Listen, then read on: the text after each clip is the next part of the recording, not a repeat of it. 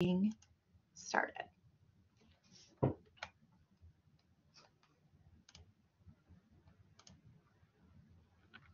Okay, so again, here we are learning about equitable course design and building courses for diverse learners. And again, I'm Lindsay. My pronouns are she, her, and I'm an inclusive teaching coordinator for CITL at NIU. And today we're going to, hopefully by the end of this workshop, be able to identify elements of equitable course design, understand how a course's content, assessment, and policies are not neutral, and they might not support or reflect some students' identities, experiences, and needs. And we're going to identify ways to adapt course materials for greater equity.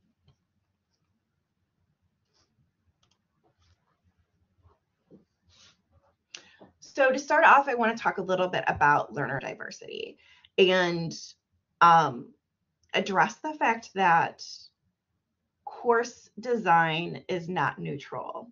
When we show up to the class and we expect certain things from students, we aren't coming in with neutrality.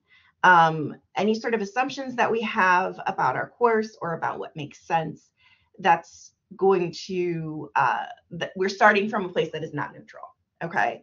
So we're making assumptions about students' needs, we're making assumptions about their knowledge base, and we're making assumptions about their devotion to the topic, and how that impacts their success in our classes. I'm sure some of us know we've had students that are capable of doing the work, but they don't have enough time to do the work in order to get the grade that, you know, we think they should get. We know some students get into our classes, they're not at all interested in the topics, they have to be there, and they're just trying to get by. Even if they really like you or they have a lot of fun in your classes, that doesn't mean that they have the time and the space or the interest in the topic. Some of our students are coming in and they don't know anything, especially after coming back in person from the pandemic. The students that I was seeing in the writing classroom that didn't know terminology that we previously would have thought to be basic, like asking them what is a thesis statement, and they didn't know that stuff. We sort of had to adapt, right? And to make sure that we weren't leaving those students behind. And we also make assumptions about students' needs. If students have accommodations, we might be meeting those needs that are written out on a sheet of paper, but not everybody that needs to have approval from the DRC is able to get that. So we have students that need those that extra time or need technology that can't get those accommodations from the university. We have students that their needs shift throughout the class, whether it's due to illness, due to temporary disability, or becoming disabled, whether it's something going on in their personal life with caretaking or disability or death within their family. So students' needs are going to fluctuate, and we can't assume that they're coming into the classroom without all of this other stuff. And that other stuff makes them human, so we need to, embrace that. But it can make it tricky when we're thinking about how do we set up classes for students that are complex human beings, and make sure that they're able to be successful.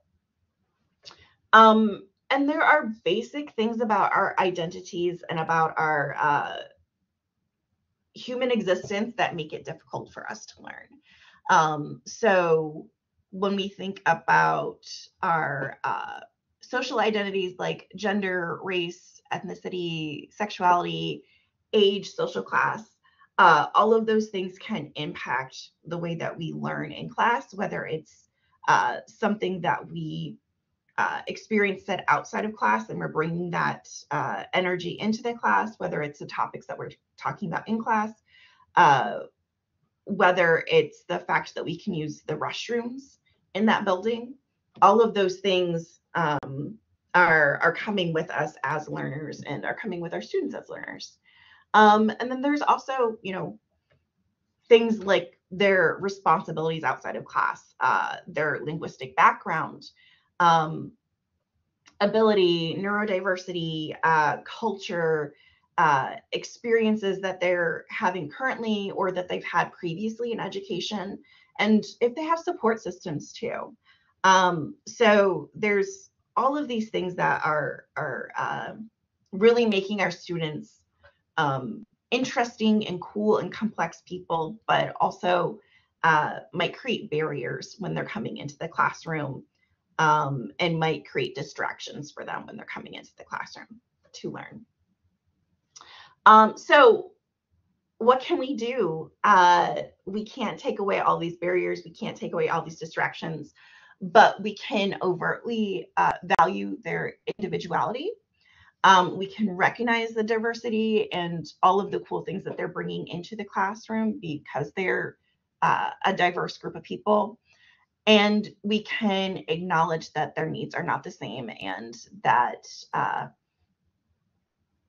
their needs are important. And if we can meet those things, then we're going to try. So we'll talk a little bit about, designing a course today, but we're going to be focusing on 5 main aspects of course design. So we'll be talking about communication, instruction, assessment, grading, and policies. And all of these design elements need to be backed up with delivery too. So we're not going to be talking specifically about what instruction might look like on the day-to-day in your class, but we'll talk a little bit about how we might intentionally set up a class for instruction to be equitable or more equitable.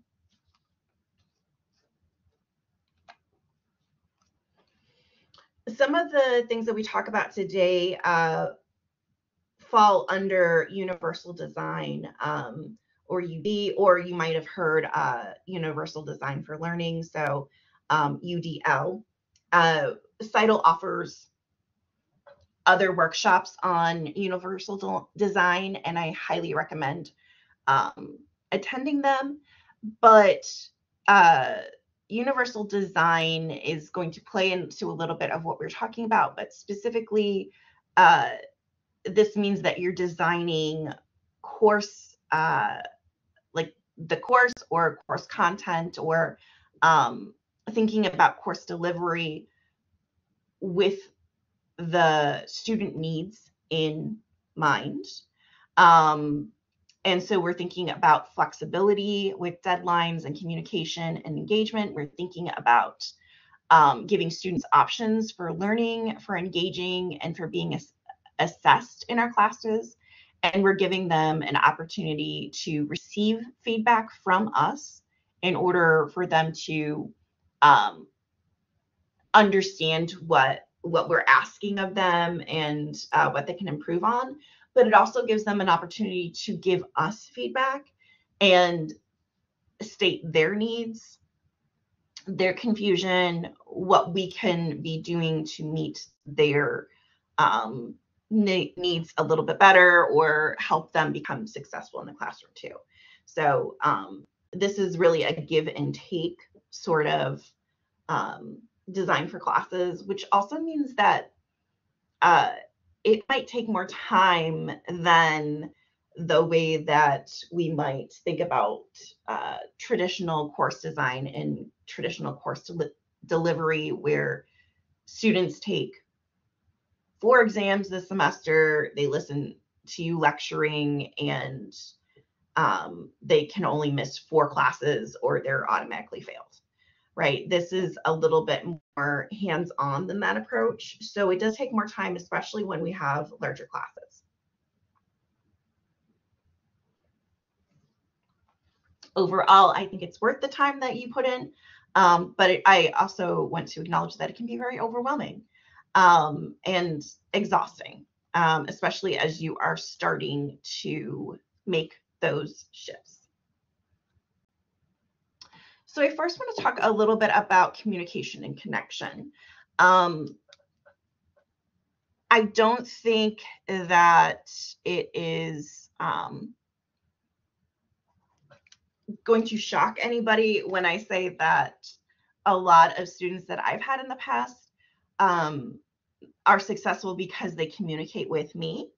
There are certainly some students that don't have to ask for anything, that can just turn in the work, don't need to attend class, and they'll be cool.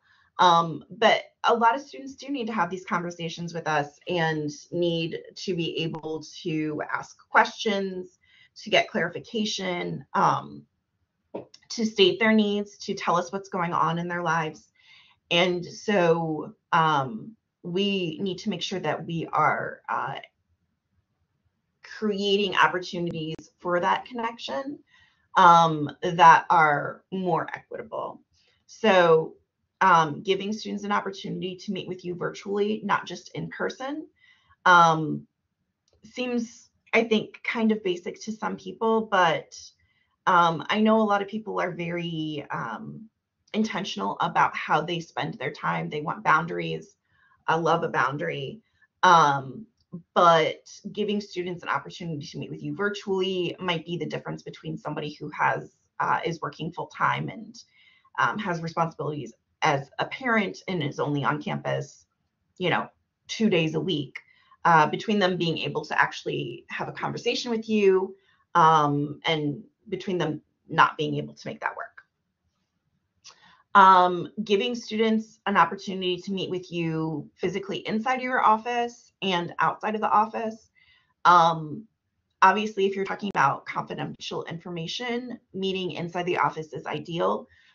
For some students, they're not going to visit your office because it kind of feels like being sent to the principal's office, and it ties into these weird like power dynamics and possibly educational trauma. Which sounds silly, but like it can be a lot. Also, I had an office in Zulauf for quite a while, and students didn't understand how to navigate that building and would just give up. I have worked in DuSable, and students don't know how to navigate that building and they'll just give up. So if you can meet with them in a space that is easier for them to navigate, in the student center, let's meet outside of Starbucks.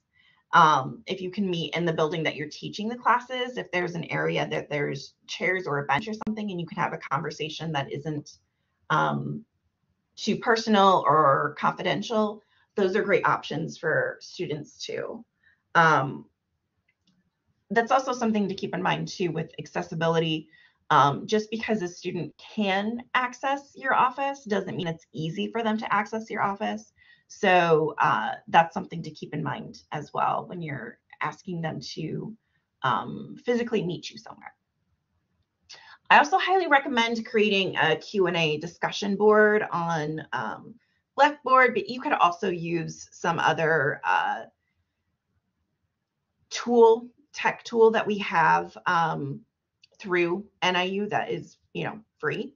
It gives you an opportunity to share answers to questions with everybody. So especially if those questions are asking for clarification about assignments or asking for clarification about what a specific policy is, or do we have class on this day or whatever, you can share the answers with everybody. And if one student has the question, probably 3 others do too. So it also cuts down on you having to individually talk to all of the students, or having them just make mistakes because they're afraid of asking you. And also, this is a great way for students to ask questions anonymously, so that they don't think that, you know, like you're going to think less of them for not understanding something, or for forgetting something from class or whatever. Allowing them that option can really be the difference between them asking a question and feeling comfortable asking questions, and them just not asking questions and feeling like they can't reach out to you.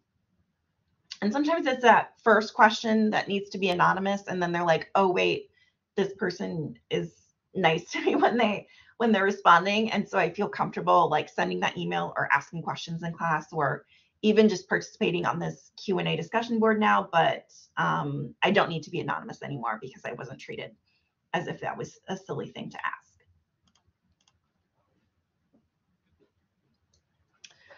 When we're thinking about instruction and how we're setting up our class, we want to make sure that we're thinking about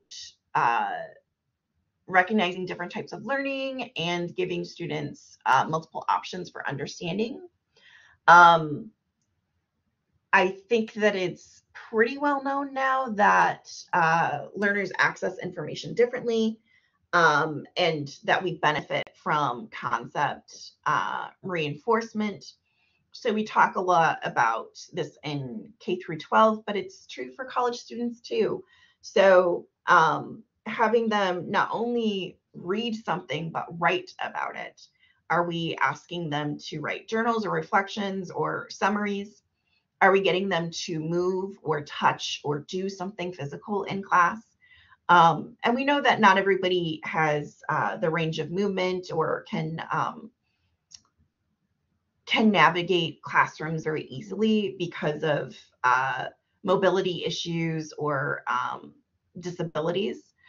But if there is something, if there's a physical aspect of that content that we're learning, if we're thinking about atoms bouncing off of one another, whatever it is there some sort of like visual representation that they can physically see or touch or move around in class, so that we're reinforcing those concepts and we're making them less abstract. It's a similar thing with visual aids. If you're talking about World War I, are you showing pictures? Are you showing charts? Are you showing graphs? Are you showing data that is reinforcing what you are talking about in class? Or are you talking about dates and about casualties and stuff in an abstract way, which might be hard for students to grasp that concept because maybe their brains just don't like abstract numbers. But also, if we're showing pictures along with data, we can really reinforce humanity, and we can reinforce like this applies to something real. And are we providing them the opportunity to actually hear information? So are they listening to lectures or recordings? Are they having discussions in class rather than just reading information? Are we reinforcing that with something else? And those recordings could even be a supplemental video from Nat Geo or something. It does not have to necessarily be something that you created yourself, but are we giving them an option for having that information sink in a couple different ways? And are we allowing them to do cooperative learning? So that might be group work, it might be group discussions. It does not have to be a large group project. I think we all know that students don't like those. It's good for students to have to do group projects and do group work. They need to learn how to work with others and not, distrust other people. But if you can give them low stakes ways of connecting with others and having that information, interacting with that information and learning with other people, that's really useful. And then also, this ties into a lot of what I was saying earlier, but giving them multiple options for understanding. So is there a visual representation of what's going on? Are you giving them providing PowerPoints or tables or figures or images? If you are talking just about the layout of an essay, are you putting that up on the projector, and are you showing them what a physical essay, like the formatting, looks like for MLA, for example? Are they actually getting that in front of them, or are you talking about margins and they're in an abstract way? So are we linking visual representations to discussion and to lecture, and to possibly, readings in class too? We can use video or audio recordings, again, to further understanding. It could be something that you create that summarizes what you talked about in class or reacts to a reading that you've done. It could be a supplemental podcast. It could be a supplemental video that is available online already. It could be that you have an adaptable reading for class that they can listen to the audio of and not just read it. Those are all great options so that students have another way of learning those concepts, of hearing that information, of interacting with that information.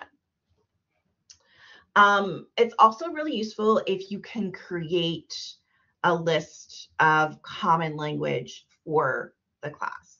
So if there are specific terms and definitions that you are going to be using in that class that are specific to the field, that are specific to the topics that you're covering, if you can have a list of those where either students are creating this list and adding to it, or maybe you have a basic list that you start the semester with, that's all really useful, especially when we're thinking about having students write their essays or even just participate in discussion boards. We want to make sure that we have a common language and we don't assume anything about students' backgrounds, whether or not they're going to know what a thesis statement is. But we're providing them with that information so that they can talk about a thesis statement and not struggle with that language.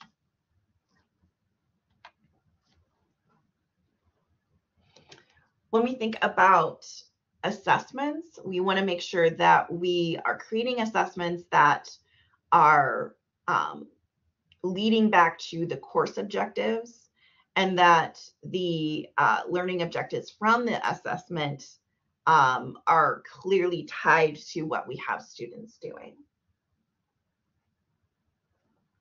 So we're not doing busy work for the sake of doing busy work, right? We're being intentional about what we're asking students to do, and we can show them why it's important that they're doing that thing.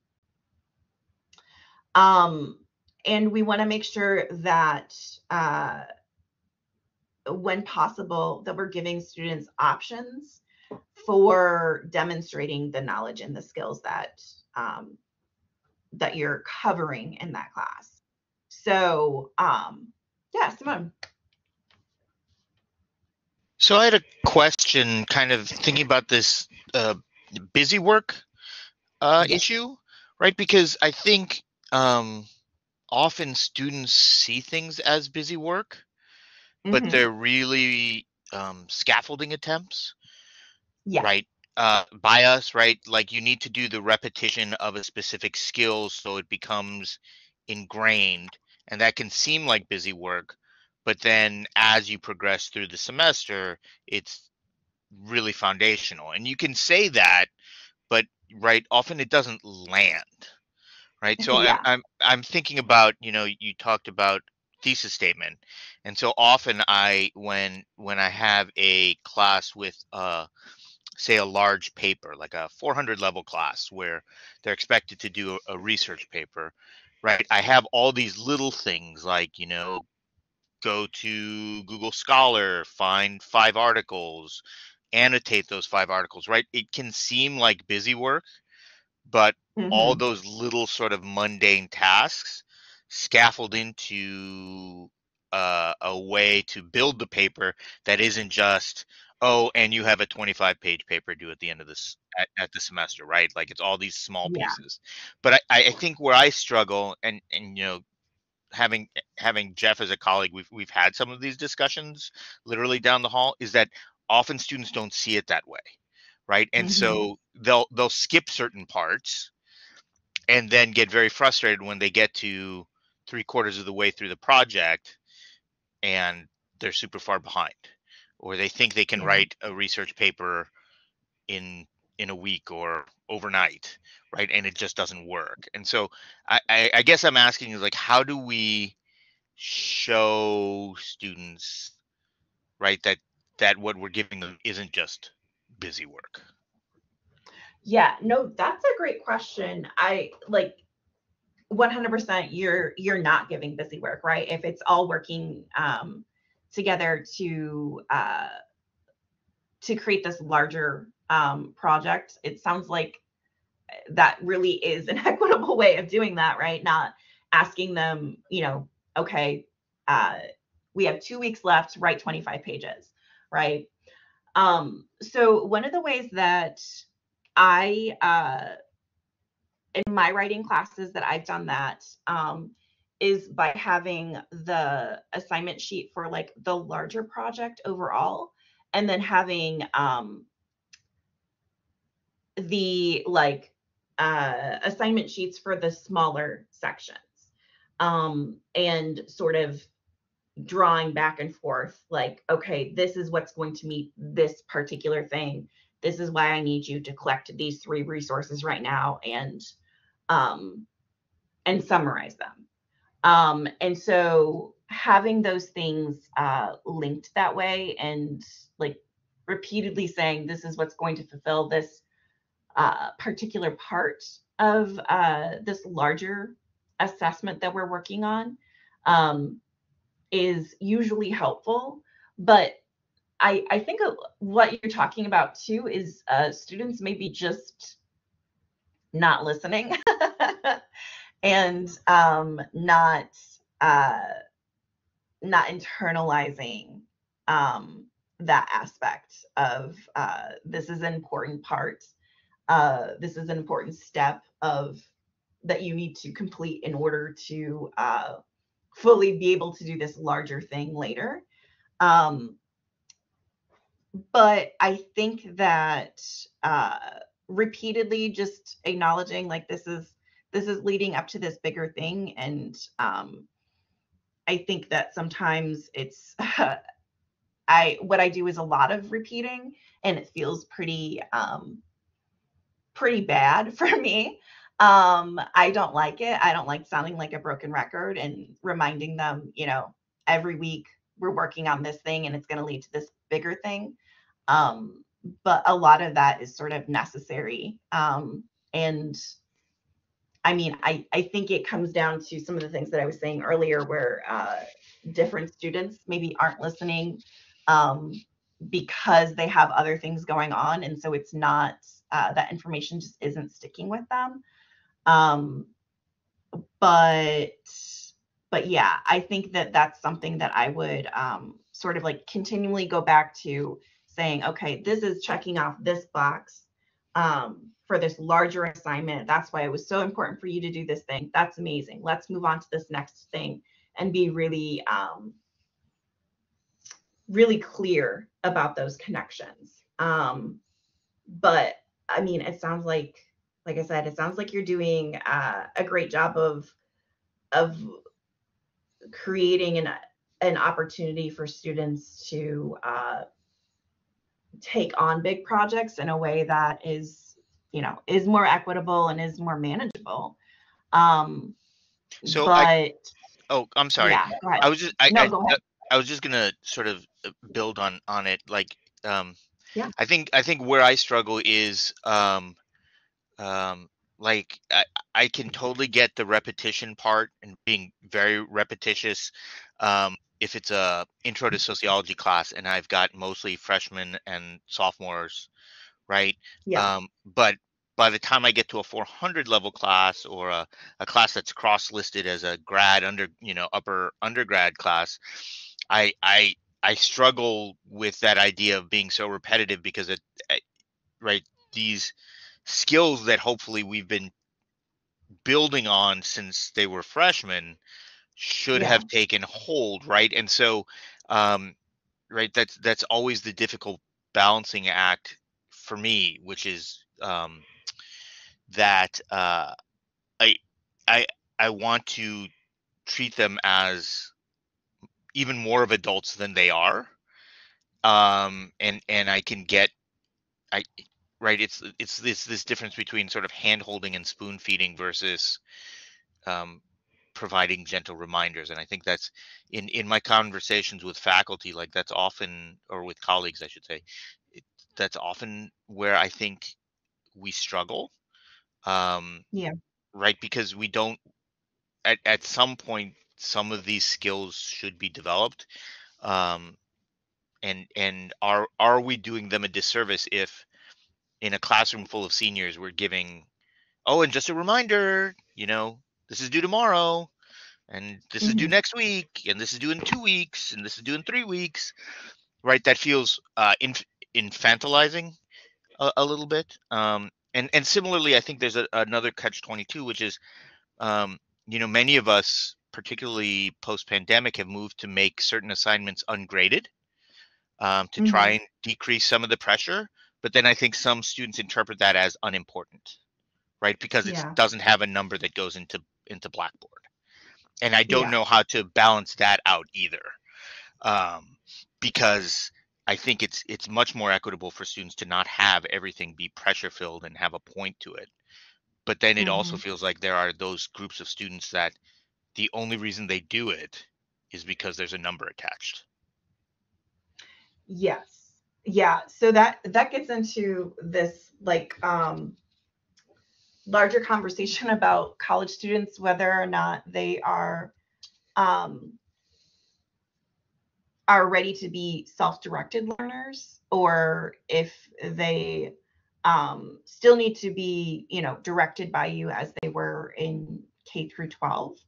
Um, if they need the motivation of grades, or grades aren't what they need at this point. If it's just the knowledge is enough, which is one of the things about ungrading that can be really difficult. I and I think those are good, like those are good conversations. I don't have, well, I don't think that there are necessarily answers to any of those larger things, right?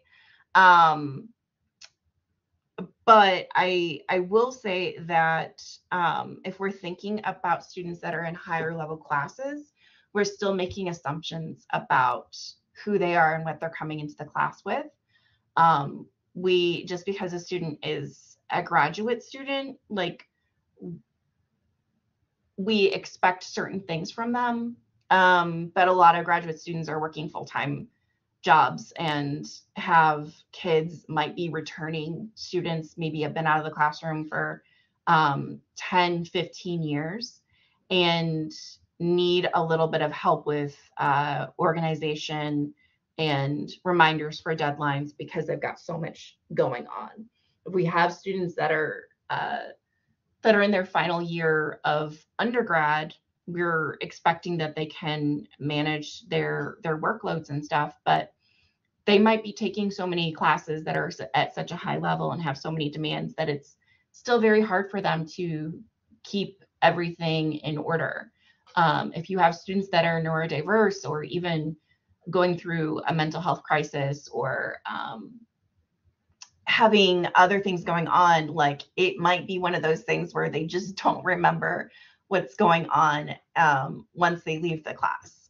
It might be hard for them to think about aspects of the course if they're not physically in that space, which is just it's hard for students to learn how to manage, especially if something new has happened to them to get to that point. So I think that um, if you are going to be in a course where you're expecting students to manage that stuff on their own, to remember due dates and whatnot, I would specifically carve out time in the beginning of the semester and say, okay, these are the dates that you need to remember. Like, I'm going to give you time right now to put this in like your personal calendar or whatever. And it might feel like hand holding, but if you don't want to do continuous reminders, making sure that they from the jump, they are taking these things into account, I think can be really, really useful. Showing them particular tools that you like to use in order to organize your schedule and the things um, that are on the horizon is helpful. We obviously have our Outlook calendars that we can use, that they can set up reminders for when things are due. We have Microsoft Tasks, which is useful, that will send you a reminder of what's due. But you have to take time to set that stuff up. Yeah, Ashley, setting the culture for expectation. So being very clear from the jump, this is what we need to do. But when you're introducing a new assignment, when you're introducing a new aspect of the class, like actually setting aside time for them to not only learn about the thing that they're going to be doing, but also look at their schedules, encourage them to get out their computers, get out their phones, get out their planners, and sort of think about it that way, I think is really, really useful too. Which, they're managing a lot. I think sometimes we talk about this as like student deadlines, and they should be treating their classes like it's their job, like your job is to be a student. But we have to keep in mind that if their job is to be a student, then their job is to be a student in 4 or 5 different classes. Some of them are taking, more than that. And they have competing deadlines and different things going on, in addition to possibly an actual job, in addition to possibly a sport or something that they get scholarships from, which also equates to a job in a lot of ways. So there's a lot of moving parts, and I don't think it's infantilizing to set up reminders and to be intentional about that within your class. But I do think that if that's something that you want to make sure that that's a skill that they should be learning, or something that you don't want to carve time out for, setting that expectation from the jump. Yeah, like Ashley said, setting that expectation and also showing them how to use the tools is really useful. And you could even create a video that's like, oh, hey, look at these things, or create a resource list that's like, oh, hey, look at these things that we have for free through NIU, which I think is a useful way of doing that. But I will go back and say again, I love that you're scaffolding assignments. I love that you're breaking those things down into smaller parts, because if we're going to have students practicing things, if it can lead to a bigger thing, that is useful. I also, when I talk about busy work and busy work from a student's perspective, it's more of something that we're not able to demonstrate is useful. If you're having them take low stakes quizzes in class, or take practice exams in class, if you can demonstrate to them that this is going to help them when they take exams that are actually worth points later, that's a very useful thing. But maybe sometimes it's reminding them why you're having them do the thing that is a necessary component.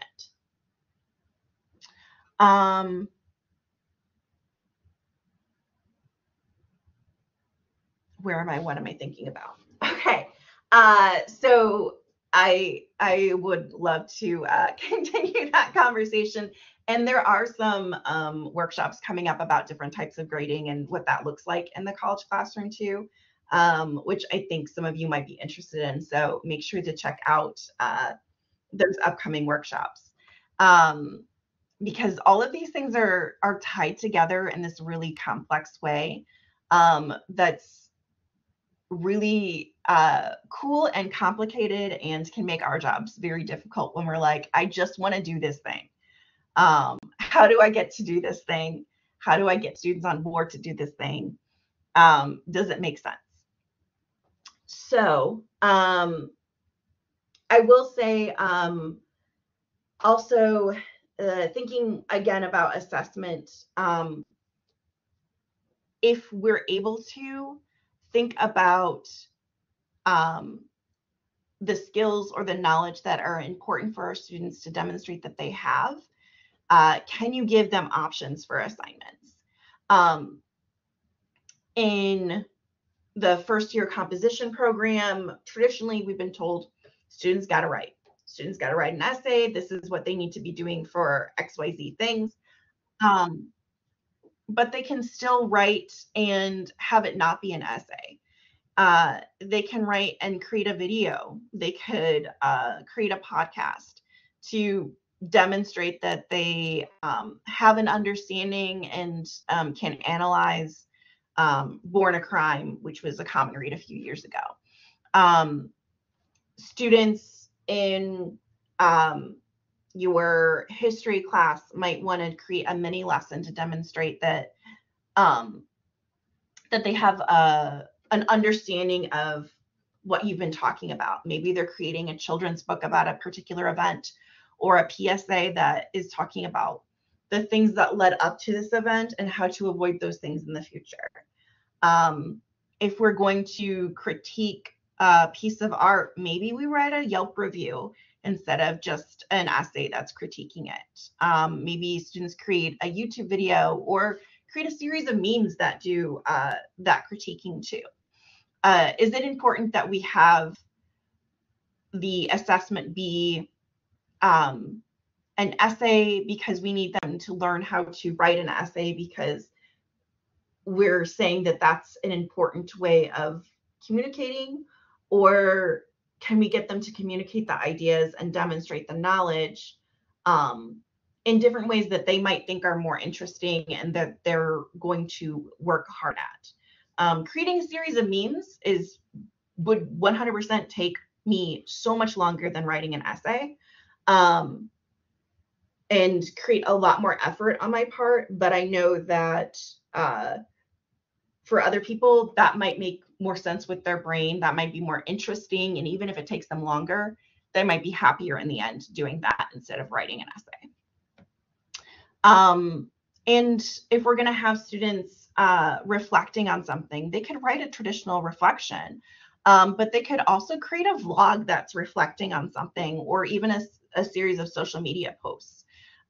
Students are going to, we're in this world where, vlogs are everywhere. They're normal. That might be something that they have to do for a job in the future. Creating social media posts might be something that they have to do for a job in the future. So it's not wild for them to be doing these things that connect to their personal lives and possibly future professional lives, that they're meeting the same goals and they're demonstrating the same understanding through, that isn't just writing.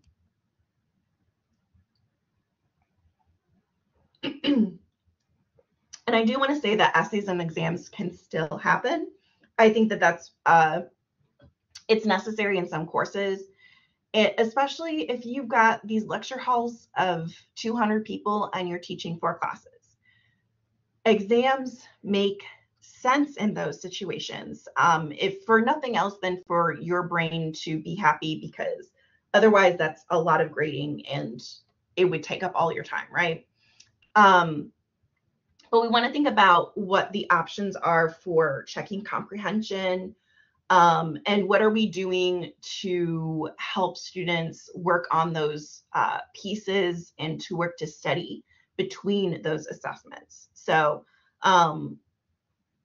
scaffolding assignments is a big one. Giving practice exams, or low stakes quizzes for students to practice information before we get to the big final product is very helpful. Gives them an understanding of what the expectations are for that big final thing. And can really help with their anxiety too when they're working on assignments for your class. Excuse me. And I don't think this is a big surprise, but we need to make sure that it's clear where students are earning points and where they're being deducted and why they're being deducted. So we need to make sure that our rubrics are very clear. If we need to switch up rubrics in the middle of the semester because students are saying that it's unclear, that is okay. That is not a failing. This is a part of growth, right? We make mistakes just like they do, and we need to be adaptable and to learn to do better. Even creating assignment sheets that have the grading rubrics, having the learning objectives is very useful. But I also recommend having a checklist, especially if we're creating larger assignments. Creating a checklist of things that students need to include in a portfolio, for example, or complete in order to meet all the expectations for that larger project is very useful. And this is something that, again, if you're scaffolding and you're creating smaller assignments along the way that connect to this larger assignment, having that checklist on the larger assignment might be useful in a way to reinforce the connection there too, and to demonstrate that this is actually, we're doing something with this. It's not just like me asking you to do this thing randomly. And we also want to think about leniency on due dates. We cannot get rid of due dates. That's just, it doesn't work at our university, right? Grades are due at a specific time. Students need to be able to know what their GPAs are in order to get their scholarships, in order to graduate, et cetera, et cetera. So due dates have to exist at some point, but can we be lenient with our students on those things? Can we create a period for them? And a culture that doesn't shame them if they ask for extra time. I am very clear with my students when grades are due to the university, and I tell them I cannot accept things after this specific day at this specific time, because I have needs as a person too. And I find that being very direct with them about that stuff is very, very helpful. But that means that I say, okay, turn this in by 10 a.m. on Monday instead of, by midnight on Sunday, because I'm not going to be grading until 10 a.m. So I give them that extra time to turn things in, and I'm being open and honest with them about what my schedule looks like too. And also giving students an option to revise and resubmit assignments, or even retake exams, retake specific or redo specific questions that they got wrong, in order to demonstrate understanding, and also to give them opportunity to learn from their mistakes, because this is how we learn. We're not great at the thing that we are learning the first time through. Sometimes students take more time to learn things, and they have to get feedback. They have to know what's going on, specifically with their work, not just with this is how you write thesis statements in general. Why is this not meeting the expectations of a thesis statement specifically? How do we revise it to meet those expectations? So giving them an opportunity to revise and resubmit, or retake something, redo something is really useful. But again, this is time that you have to think about also. When it comes to grading, when it comes to things being due, are you creating grace period with that, or and is there enough time for them to redo something? If they get feedback from you, what does your grading process look like? But I think all of these things are useful and are things that we can maybe tweak. Some of these things, maybe it has to be a hard no. This doesn't work right now for me, and I think that that's okay. But being aware that students have different needs, again, with when they can turn things in. Okay, I can't take the exam on that day because I have surgery. What are my other options? What can that look like for students that have those specific needs that we want to make sure that we're meeting? Because the student has to have surgery. We still want them to be successful in the class, right? Like they can't really mess around with that stuff, right? This is something that they need in their personal life, but we also want to make sure that their academic life doesn't go off the rails because of that. We are almost out of time, but I want to just quickly mention that policies, when we're creating policies for our classes, we also want to think about student needs. So are we creating environments where it is taboo to have technology when students need technology a lot of times, whether it's because they have accommodations or just because it works better for their bodies, but they don't have accommodations for that? Do they have access to restrooms, food and drink if they need those things?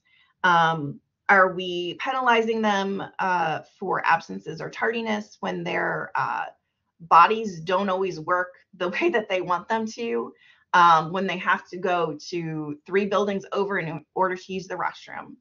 And are we giving them options for participation and engagement that differ, whether or not they are physically in the classroom, when they are in the classroom, but they have a flare up and they don't feel well? Are we still giving them options to participate that don't force them to show up in ways that we would expect them to if they're feeling great? Okay. It is 11. I want to thank you all so much for showing up. We ran out of time, but I love running out of time because we have a conversation.